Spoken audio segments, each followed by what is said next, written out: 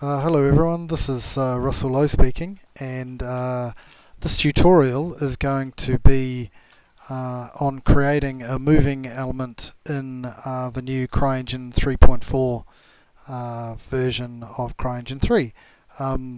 We are in the moment in a game that's been made, or actually a simulation engine or situation engine is what we're calling it, made by myself and Associate Professor Sydney Newton and Rosamond Kember, who's been doing all of this modelling and game development that you can see here, all the sounds that you'll be able to hear, the vehicles and all that sort of stuff.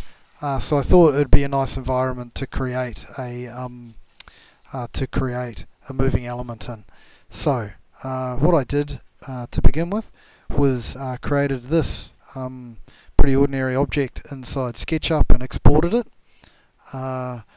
Now what I'm going to do is insert it into the game and add what we call we meaning me and everyone and Crytek, called a flowgraph, and I'll show you a few things about that. So to put this into the game, I'm going to open up the Entity tab and then Entity Browser, and then I'm going to go into the Physics part of it, and I'm going to add a basic entity, and let's just snap it to here. Now we're going to use a basic entity rather than a geometric entity because the physics collision stuff between the player and basic entities works better and works at all. The first thing I need to do though is go down to the model under the roll-up bar under the basic entity, and this is basic entity 26. Actually, let's call this Arch 1101 Elevator Demo. Let's call it that. And then in the model, let's navigate to game levels, single player. So this is where I saved or exported my my funny little elevator model to. So I'm going to drop it down so it hits the ground there, and actually I'll move it back a bit so it doesn't intersect with that building, and there we go. So it's in the world, not doing anything. First thing I want to do is create a flow graph. So we click on this and we have to give it a group for it. So let's call it a new group and call it Arch 1101 Elevators. So this is our flow graph, and you can see that it's using basic entity 26 and Arch 1101 elevators, and it's in the entities part of this window if you'd want to find it again, and you probably do. So I right clicked on this and I'm going to add some nodes. First thing I'm going to do is add an input key, and you'll see that it has input : key. That helps you find it. Double click on the key and I'm going to hit O there. I'm going to select this and Control C and Control V to make another copy of it. Everything's exactly the same. So I'll change this to the P key. I'm just hitting the letter P after I double click that. The next thing I'm going to add is add a node, right click and add a node, and go miscellaneous start. We use these ones a lot to trigger things right at the very beginning of the game. As soon as you hit Control G and drop into the level, this gets triggered. So now I'm going to add a node and I'm going to say entity get position, get pos. And the entity that I'm going to choose is, I've got it selected here, so I could right click and I could say assign selected entity or assign graph entity. In this case, they're the same thing. So when I say assign selected entity, it says it's actually the graph entity. This is the entity that I used to create the flow graph, so that's why it's the graph entity. Output from this one, so as soon as I hit Control G, I go into game and it triggers this little thing here to get the position of this, and it'll output that position. It'll output the rotation, scale, what direction is forward, up, and all that sort of stuff as well. So you could use those for different things. The next thing I want to do is I want to add 10 units, 10 meters in the Z direction. So not in the X or the Y direction, but in the Z direction. So what I need to do is right click and add a node and go, and now sorry, this is off the bottom of the screen, but I've gone to vector 3 and add vector 3.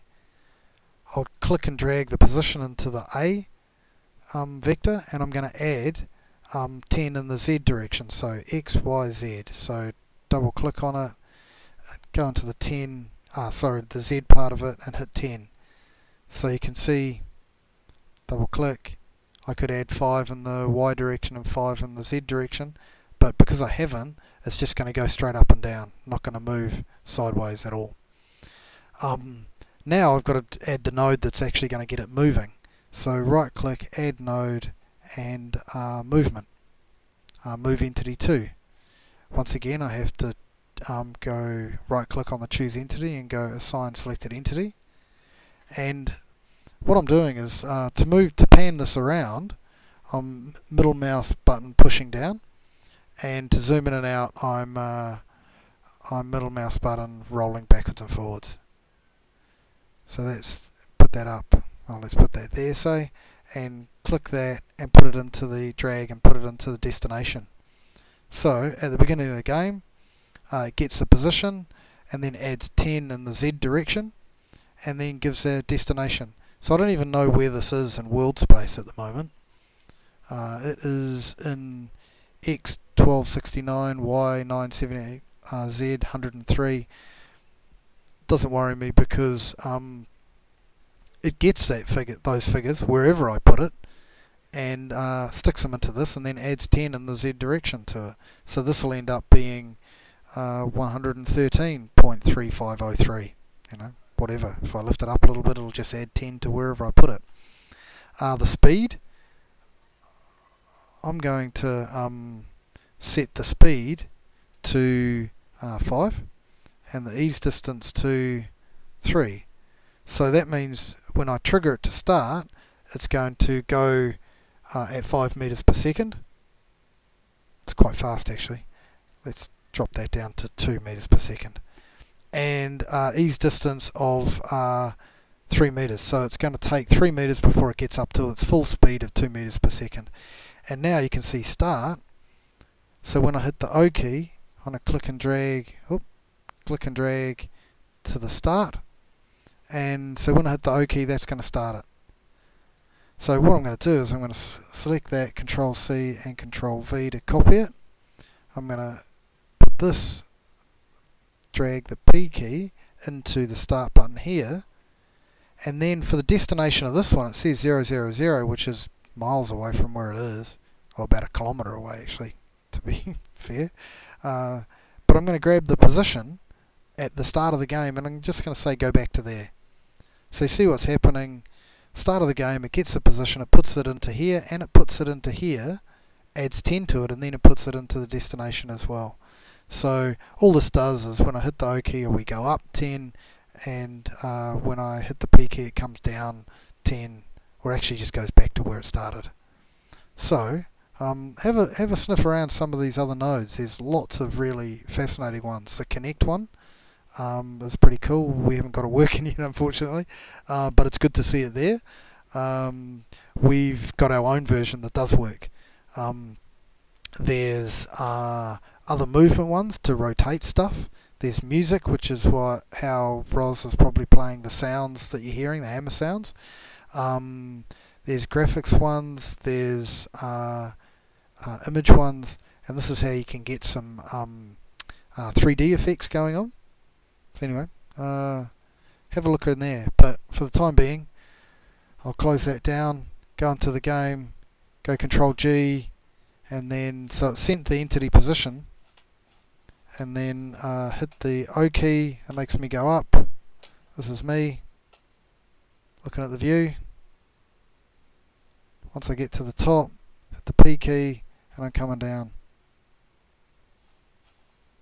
I should have assigned a surface property to that material, shouldn't I? So there you go. Moving entities. Excuse me, had a bit of an itch. and that's all there is to it. Enjoy.